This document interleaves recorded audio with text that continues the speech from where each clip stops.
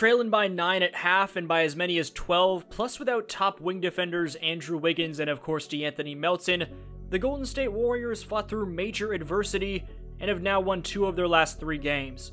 After calling out Steve Kerr by calling for his firing in my last video, Kerr seemed to wake up as, for the most part, Stephen Curry was finally allowed to find a rhythm. 30 points for 30 came in 35 minutes played, the most playing time he's received in almost a month. Gary Payton II's defense on Anthony Edwards was clutch. Buddy Hield posted his first double-figure scoring game of December with a 27-piece, including 7 threes, while being a game-high plus 17. Jonothan Kuminga added 20, and Kevon Looney was big-time off the pine on a night where TJD received the DNP. Draymond Green hit the night-night celly after flying past Rudy Gobert and dunking on Jaden McDaniels as the Dubs picked up a crucial win.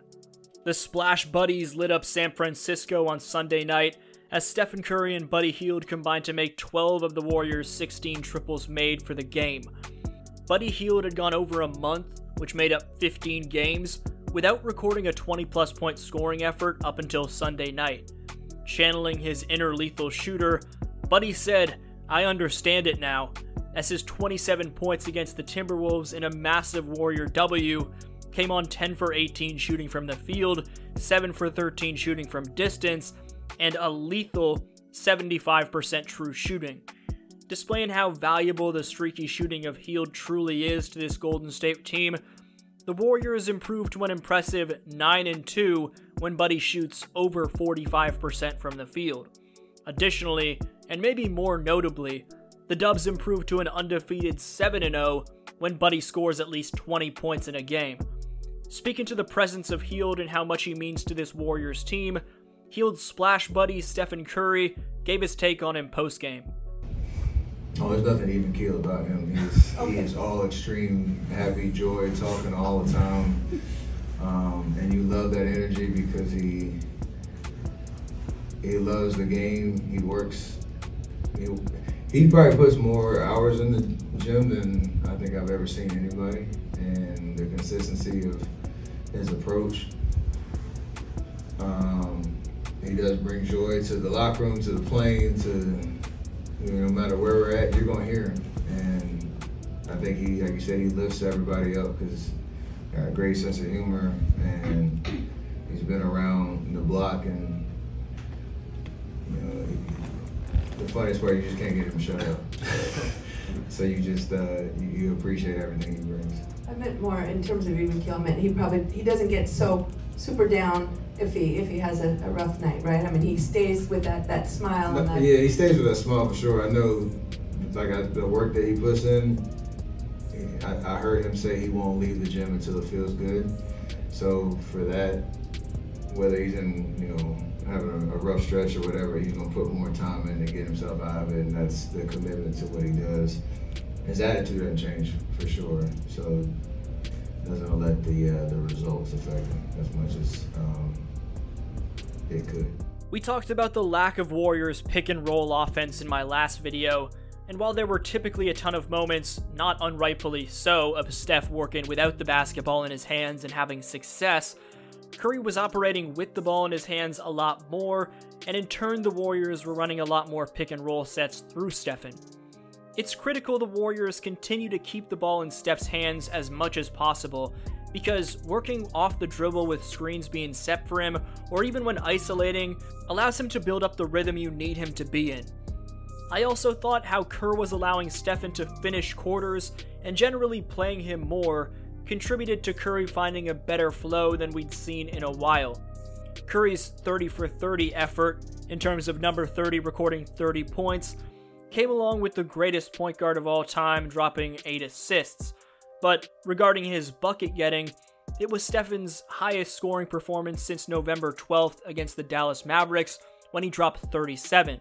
That was also the last time he played over 35 minutes in a game. To end the third quarter, Curry would fall away from 38 feet from the basket in the face of both Rudy Gobert and Nickeil Alexander-Walker for this ridiculous buzzer beater, and even more ridiculous was the celly, as Steph gave us the old man walk. Without Looney on the floor down the stretch, which was questionable from Kerr, Draymond stood the task as the 5-man, while working with 5 fouls as well.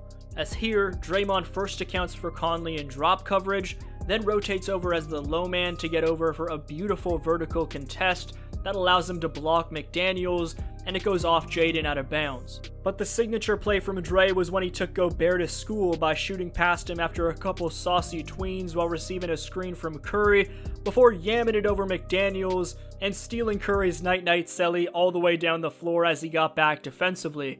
Curry gave his take on that. I saw at the very end of it, I didn't know he did it all the way down the court. I should say his is a little bit more aggressive than mine. And I like it. You know, you make it your own. While we just saw the signature play from Dre, the signature play of the night was triggered by the young glove Gary Payton II, as with the score at 109-106 Warriors with just over a minute left, GP2 simultaneously switched on to McDaniels while picking off the Edwards entry, which led to Steph drawing the help of Walker on the fast break, and kicking to his splash buddy in the left corner for the dagger. From the clamps to the steal to the swing to the sling. Gary Payton II had 8 points, 5 rebounds, 2 steals, and 2 blocks, and the All-NBA defender's impact gets that much more important without De'Anthony Melton for the rest of the season.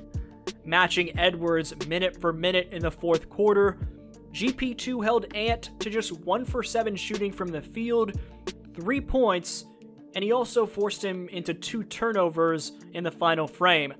It was a masterclass of a defensive effort from Gary Payton. Speaking of clamps, and while Jonothan Kuminga just as importantly was the Warriors' third 20-plus point scorer on the night and posted 7 rebounds and 2 assists to go along with that, JK's biggest impact came defensively, which was great to see. From swatting Conley around the basket to knocking it away from Edwards multiple times, Kuminga filled in for Wiggins exceptionally as he lived up to his potential on this end of the floor, a performance the Warriors definitely need a repeat of. Whether it was Curry getting revenge on Edwards for trash-talking him in the previous game, who Steph rightfully had respect for at the end of the day, Kevon Looney's league-best offensive rebounds and making an impact, Draymond saying night-night, Buddy finding his flow again, Gary Payton II locking up Edwards, or Kuminga filling in for Wiggins defensively exceptionally, what was the best part of the Warriors' recent win in your opinion? Let me know down below. This was your boy DFlow, and I'll see you next video.